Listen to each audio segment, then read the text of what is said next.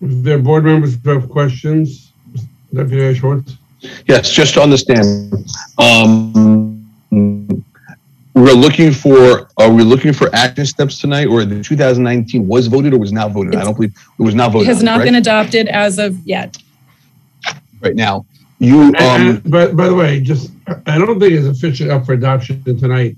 It's up for discussion tonight. And again, if based on the discussions like that, and that's one of the questions I have, if there are changes that, since our, again, I don't know if there would be, but do we have to go back to Barbara to make the changes? Like, is that you or is that Brian? How do we, like, what's the process? It's not important for the second, but I just think that's something, if we get to that point, how exactly that gets done. Excuse me, Chair, Mr. Hashim has joined us.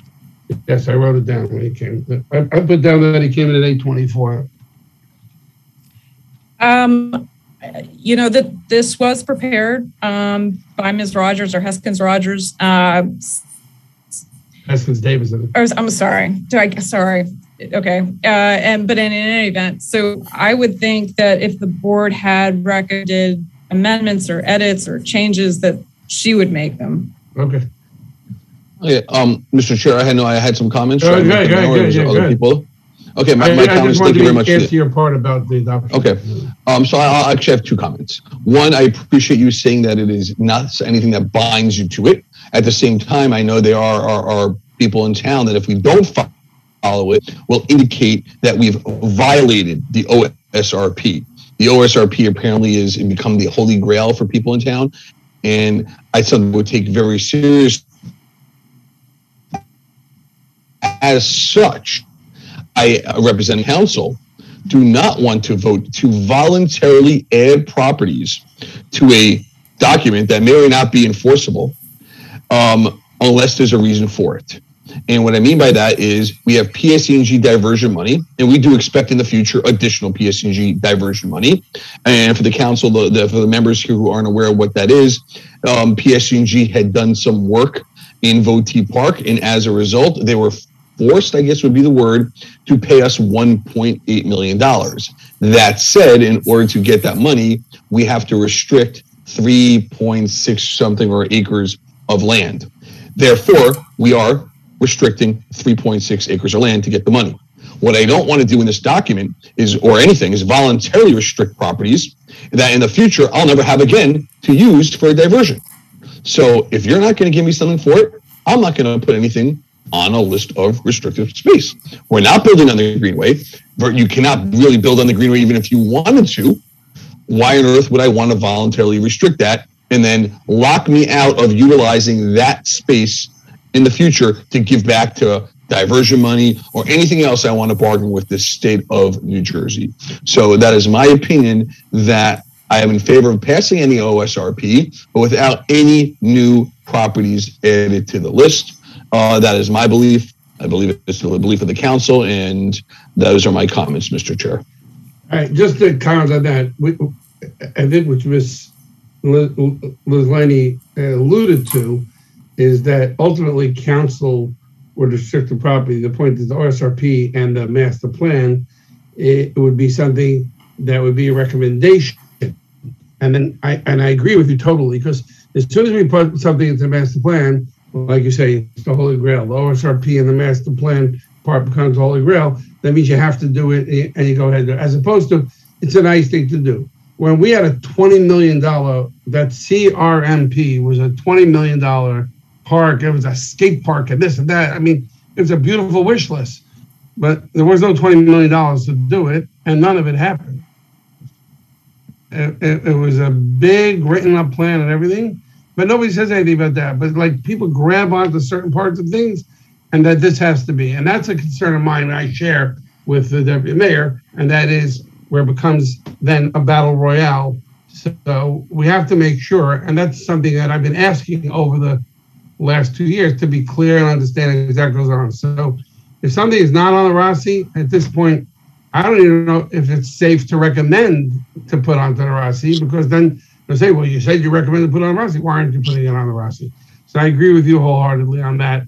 And it's a question of council ultimately decides and puts it onto the Rossi. But I don't even think we should be recommending going to the Rossi unless there's a reason to do it. I agree with you. Mr. Cohen. Sorry. Can I just, I'm sorry, yeah, go ahead. Mr. Cohen, just a second. Correct me if I said something wrong. Well, I think the one thing I will say, and we can take a closer look at the recommendations, but the language is very much, examine the potential, look at it. It's not saying necessarily, it's examine township-owned properties for placement, not put these on. Welcome so, to yeah, Mr. Cohen. So I'm not, as a relative newcomer, and I'm not sure if this is what Ms. Laney was trying to address. What Deputy Mayor Schwartz said and Chair Bodner said seems to make a lot of sense, right? Because the road to, pardon my French, the road to hell is paved with good intentions.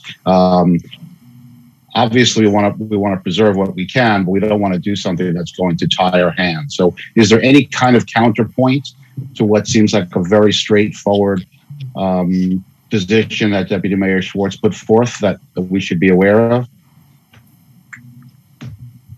Well, okay. So, if the board were to adopt the plan as is, as I said, it doesn't change anything. It doesn't change the Rossi. I will say the properties on the Rossi then are off the, this is not the reason to preserve property, but properties that are on the Rossi, when you're doing a housing element, you can exclude them as potential developable properties. That is a side advantage of putting something on the Rossi, but that shouldn't be the primary reason. But I guess, I don't know. I just keep saying the same thing over and over again, which is that these are just recommendations, and a lot of it's recommendations for further study. Mr. Thompson, Mr. Stern, I see your hands. Call Mr. I'll call Mr. Thompson next. My comment was in and around what Deputy Mayor Schwartz mentioned, which was regarding the PSC&G diversion monies, and if this PSE&G diversion, this is something that has been in place how long, and is this known throughout Teaneck? Is Teaneck aware of this? Deputy Mayor, you can answer. Yeah, sure. Absolutely. This is there was hearing signs noticed and posted. I'm going to throw some rough times out there. COVID made the clocks a little messed up in my head. About 2 years ago, PSE&G was doing the diversion work. Now, you may not remember this because, simply put, it was very minimal work. And we wake up one day and we find out if we let PSE&G do this minimal work, and if you remember along the railroad tracks, there was these big public hearing signs, they will give us $1.8 million. And we're like, how can we scratch that lottery ticket quick enough? So we were ready. This is the monies that we plan on using and upgrading our parks. The only caveat is that we have to restrict approximately 3 or so half acres of property, which I guess makes they're not giving you money for free. They want us to restrict properties. This has been going on for about 2 years. The bank account has been set up. The wire information has been submitted to Green Acres or in PSE&G. We expect that money in the next, hopefully, 60 or 90 days. We've been working on this for about 2 years. You may have heard it mentioned at various meetings.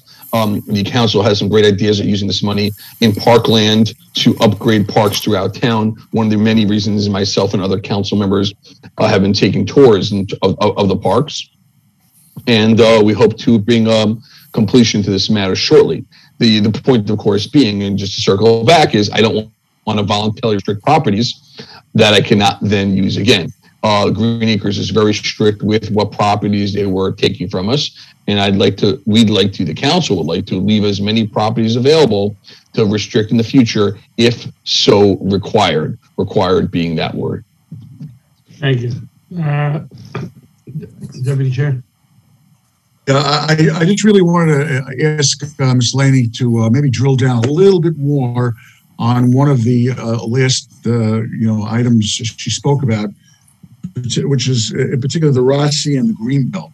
You mentioned, if I quote you correctly, that there are only 2 properties listed on the Rossi from the Greenbelt, and the rest of them are not listed on the Rossi. Is that correct? Actually, it's my understanding none of them are listed on the Rossi, but two, it was discovered. I mean, are deed restricted. Are deed restricted.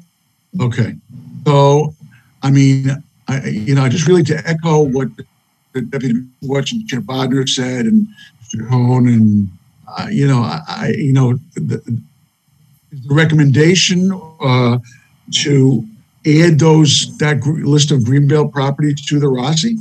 I mean, that would be. I would not jump to do that. Right, and I understand the reticence, and I think that really what I think the Rossi specifically says is to look at those properties and see which, to analyze them and examine it, and that is something that the council could do. I just wanted to clarify that. I appreciate that. Thank you, Ms. Lane. I mean, those two properties that are deed-restricted, as we all know, were along the times we were talking about the billboard and the hotel zone. I'm sure that, and the storage unit, I'm sure that 50, 60 years ago that, I understand what was de-restricted and what was being done. Maybe they didn't want to build a hotel, maybe they didn't want to build a storage unit, but I'm sure a billboard that is innocent and that would be on the border of Teaneck, Englewood, that barely could tell the difference whether it was Teaneck or Englewood, and the billboard that sits 200 feet to the other side of the border, it's unfortunate that, but that's what happened. 50, 60 years later, it has that restriction. That restriction has to have. Foresight is not always 2020. Right. That's correct. Other board members? Mrs. Zamba, go ahead. A couple of quick things. Number one is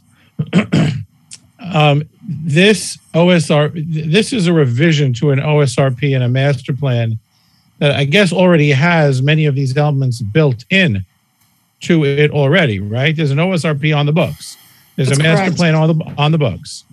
I don't know if it was called out in any of these things. I certainly don't think it was called out in your document. So I have two questions. Number one is, what's the net difference between what was there before and what's here now? Number one. And number two is, again, after I don't know how many meetings about hearing about this, what don't we get, or I shouldn't say that, what's the potential loss to Teaneck if we leave the current OSRP in place? Well, Green Acres actually requires that you update did you say the current OSRP in place? Yeah. So we asked. Yeah, it requires the OSRP to be up. Well, you should every 10 years. It has to be updated every 10 years. But it could be updated to say, okay, it was fine then and it's fine now. We don't have to make any changes. Well, Mark, there are natural changes. For example, properties that were purchased by as Liz showed us, those two properties that were purchased, and now one was added to the Rossi, one wasn't. But that's updating your inventory. So, in other words, it doesn't have to change the goals and objectives and the processing, but whatever actions took place to change your inventory and that's part of the update. So you're right in what you're saying, half. In other words, they're always going to be updated because you have to report the actions that took place, and things did happen and take place. There's second part. Yeah, I think also there has to be reexamination of the goals and objectives, which there was, and there also is a change in what the priorities are, or what the needs are. Certain, for example, like Teaneck has seen a lot of multifamily development in certain areas, and so there may be a need for a park in a certain neighborhood that 15 years ago, there wasn't a need. Or you mentioned the 10-minute walk. Right. In 2007, I don't think that existed yet, or was just getting started. Right. So 10-minute walk to anywhere. There's a movement. We had this before, where any person living in Teaneck should be able to walk park within 10 minutes. In 2007, that's been added to 2019, and that doesn't mean tomorrow Teaneck has to go and walk from every single house and then build a park in every single place. Doesn't exist. That's a perfect example of a recommendation idea to get parks as close to, and that's the concept of pocket parks.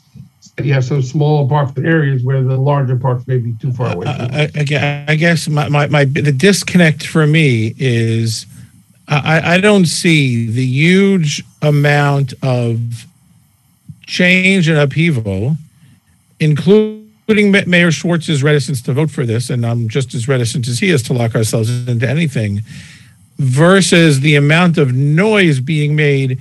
That I hear at every single, there's an issue with Holy Name Hospital. And I totally understand why the neighbors of Holy Name Hospital are up in arms against whatever the development is. It totally affects their backyard. I just don't, and I guess maybe we'll hear it in the good and welfare, when it comes up. I just don't understand the level of, I don't want to use a bad term. Maybe you shouldn't. No, I mean, the level of volume associated with updating the OSRP versus the net differences in the OSRP that you're producing now, and everybody admits that we're technically not tying ourselves down to anything. I'm just trying to wrap my head around it, and I don't know if there's a way to do that.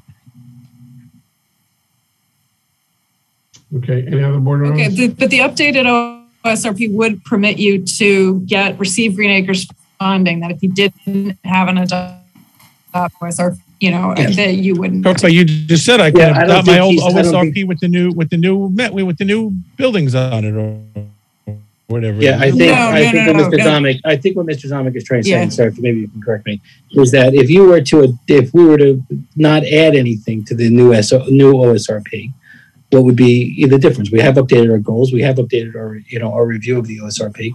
Is there any change? Are we required? Maybe Mr. Zomick, this might go quicker to your question. Are we required to add every new piece of property in town? And I think the answer to that is no. Right. Yeah, I mean, I guess it sounded like from Deputy Mayor Schwartz that it's almost a paper tiger, that it's not locking us into anything, and I don't think any of us really want to vote on anything to lock us into anything. And Mayor Schwartz, Deputy Mayor can. Yeah, no, it's not. I'm not sure if I'm answering your question.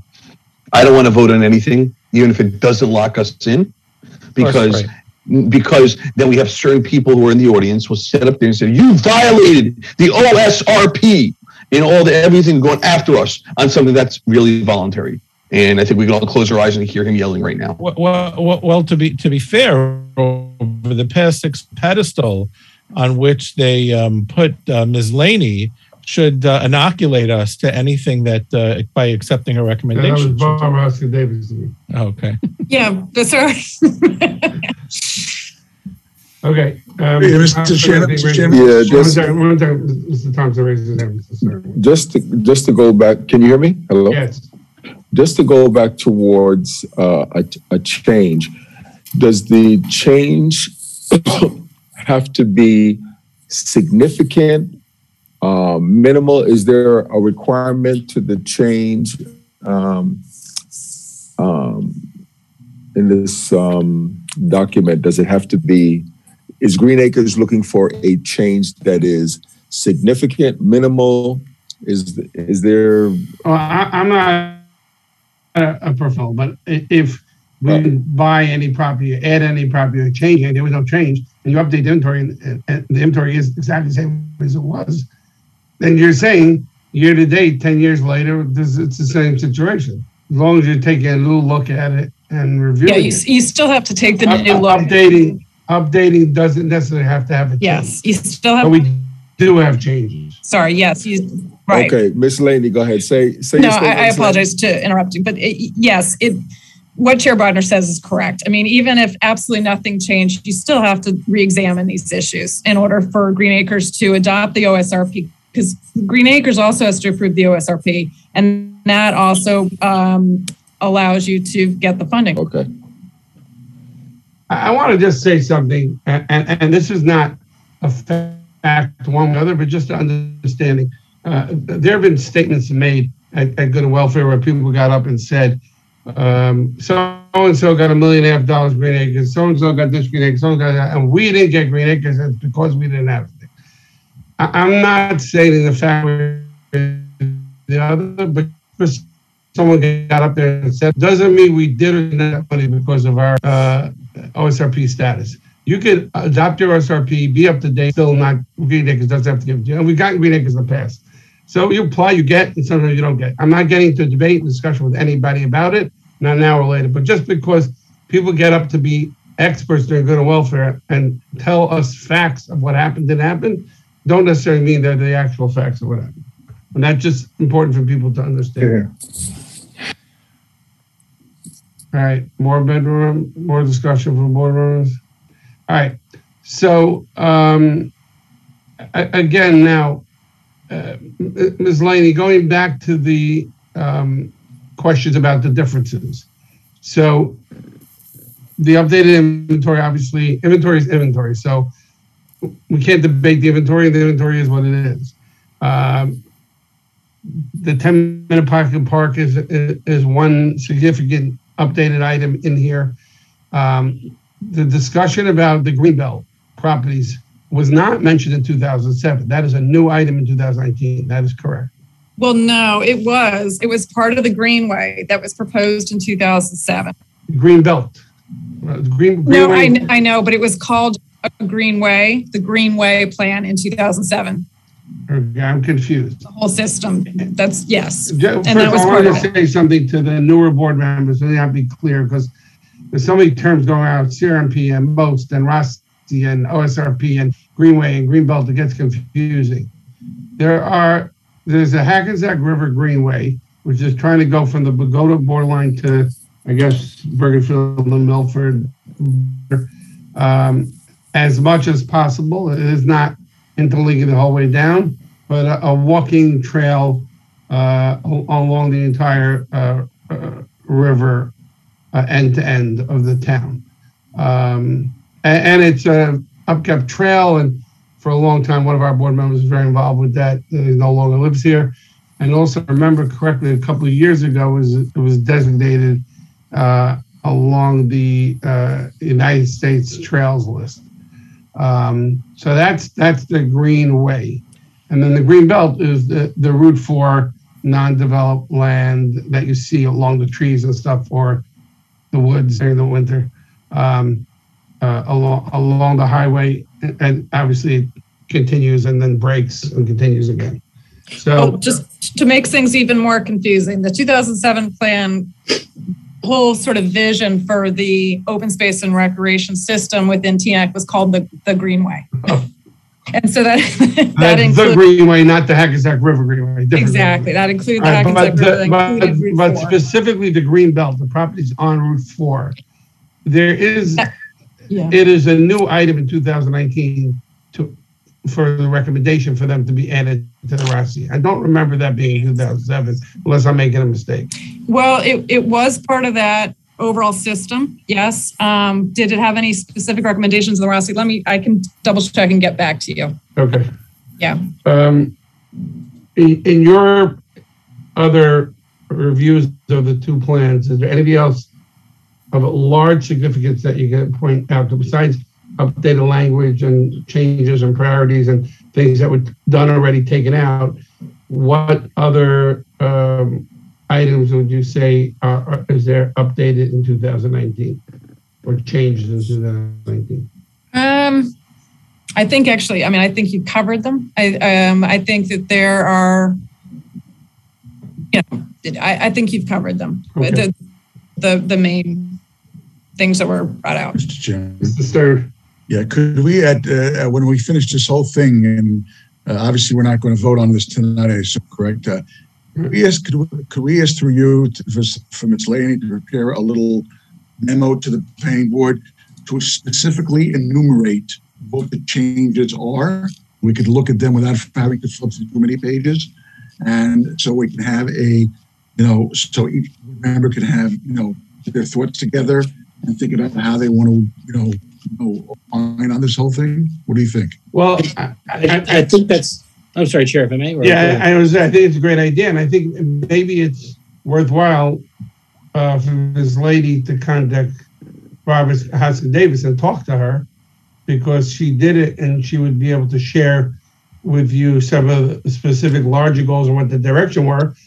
I think, I don't know exactly, we're not voting on this tonight, obviously, but I'm saying how we do in relation to what so far Mr. Cohn, myself, Deputy Mayor, Vice Chair Stern, I think Mr. Zomick also indicated in relation to these restrictions and properties. And again, taking direction from Deputy Mayor, who clearly knows that waiting at the right time to put stuff either onto the ROSI or adding restrictions to land could be helpful to us and beneficial financially to us. We can look to do that and see how the other board members feel about that. Share that information through Ms. Laney when you have your meeting or conversation with Barbara, and that way she could update accordingly. The only reason why I love that idea, Vice Chairman Stern and Chair, is if we have a list of the changes in your hand, you can then instruct your, I'm sorry, I don't want to call her Barbara. Barbara's last name is? Davis. David. Sorry, I kept. Everybody said it at once, so I didn't get it. But asking the woman who had created the plan, once you have those changes in your hand, you can say, these are our recommendations to have these changes removed, and then we can adopt. The key, I guess, the pragmatic question I have for you guys, or the point I'm trying to make, is that to give you a road forward for adoption of an OSRP, obviously you do want to adopt one. Obviously you want to adopt one that doesn't have all of the changes complete, is you need to know the differences and which differences you're happy with, which ones you aren't. That's exactly right. Thank you. All right. Any other hands, physical or computer hands?